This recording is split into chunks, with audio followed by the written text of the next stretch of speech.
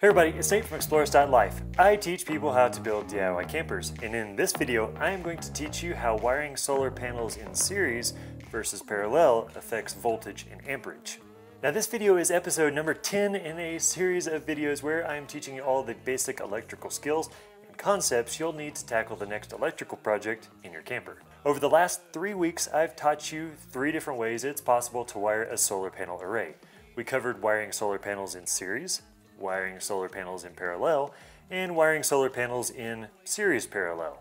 And now that you know how to wire those different configurations, this video and the next few videos are going to teach you why you would choose one over the other and a few additional considerations. Now, why do we even need to worry about this? This is really important because we need to be able to alter the voltage and the amperage of our solar panel array so that the power is being delivered to our solar charge controller at a safe and efficient level.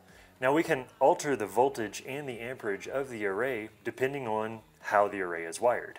Now before we really dive in, I've got a blog post to use alongside this video, and it's got all the graphics that we're going to be covering in this video, so you can check them out at a slower pace than I'm going to be going in this video.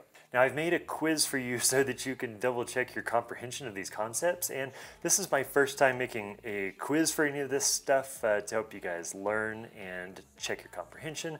So let me know if it's even helpful and if I should consider spending my time on that in future videos. Now, let's get going. The key takeaway from this video is solar panels wired in series adds their voltages together, and solar panels wired in parallel adds their amps together. Series, add volts. Parallel, add amps. Super important. Now, how does this look on paper? This solar panel array is made up of 4 100-watt solar panels wired in series. Each solar panel will put out 20 volts and 5 amps. Since these are wired in series, to find the total array voltage, we add 20 volts plus 20 volts plus 20 volts plus 20 volts. This means that we have 80 volts heading into the charge controller. Now, what about the amps of this array? When solar panels are in series, the volts get added, but the amps don't change. They stay the exact same. This means that this particular array is delivering 5 amps at 80 volts to the charge controller. Now, just because we have only 5 amps coming into our charge controller doesn't mean that our power output is less. We have 4 100-watt panels, so we should be expecting to get 400 watts out of our array. And by using Watt's law of volts times amps equals watts, we can see that 80 volts times 5 amps is indeed 400 watts. Now this exact same theory holds true for no matter how many panels are in the array. For a solar panel array wired in parallel, if you'll remember from earlier, we add the amps together and the voltages stay the same. So let's use this exact same array this time, but in this case, the panels will be wired in parallel. Since parallel wired panel amperages get added together, we're going to add 5 amps plus 5 amps plus 5 amps plus 5 amps for a total array amperage of 20 amps. Since parallel wired array voltages don't change, this solar panel array is delivering 20 amps at 20 volts to the charge controller. Now in comparison to series, just because we have more amps flowing into the charge controller from the array doesn't mean that we have more available power. We still only have 4 100-watt solar panels, so we can expect to have 400 watts of power coming into the charge controller. And we can verify that by using Watt's law of volts times amps equals watts, and we can see that 20 volts times 20 amps is indeed 400 watts. Now this exact same theory holds true for no matter how many panels are in the array. Now let's talk about how wiring in series parallel affects the array voltage and amperage. This is the same solar panel array as before, except this time it's wired in a series parallel configuration with 2 series strings of 2 panels wired in parallel. Since these 2 panels and these 2 panels are wired in series, let's tackle those first. When solar panels are wired in series, their voltages get added together and their amperages stay the same. That means that these 2 panels are delivering 5 amps at 40 volts as a series string. And these 2 panels are also delivering 5 amps at 40 volts as the other series string. Now, these 2 series strings are wired in parallel. And since solar panels or series strings wired in parallel get their amps added while their volts stay the same, this means that we have 10 amps at 40 volts being delivered to our charge controller. Now we can double check our math here because the same as before, we have 4 100 watt panels.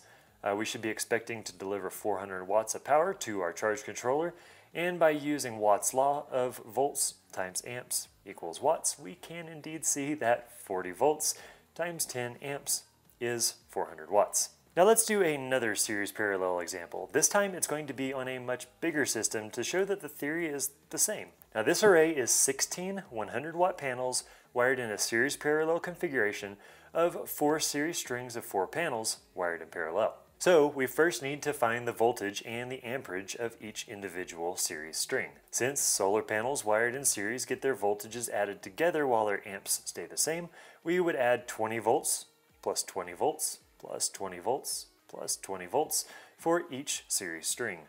And since amps don't change when solar panels are wired in series, each series string is delivering 5 amps at 80 volts.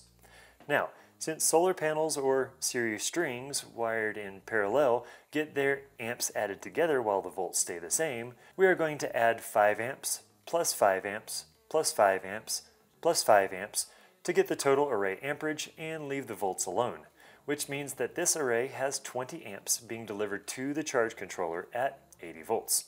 And since we have 16 100 watt panels, we should expect to see 1600 watts of solar power heading into our charge controller. We can double check our math here by using Watt's law of volts times amps equals watts, and we can see that 80 volts times 20 amps is indeed 1600 watts. Now, why is any of this important? Reason 1. MPPT charge controllers work most effectively when they have adequate voltage to work with. So we want our voltage to be high enough that our MPPT charge controller can effectively do its job, but we want to keep the voltage under the maximum voltage rating of the charge controller. Reason number 2.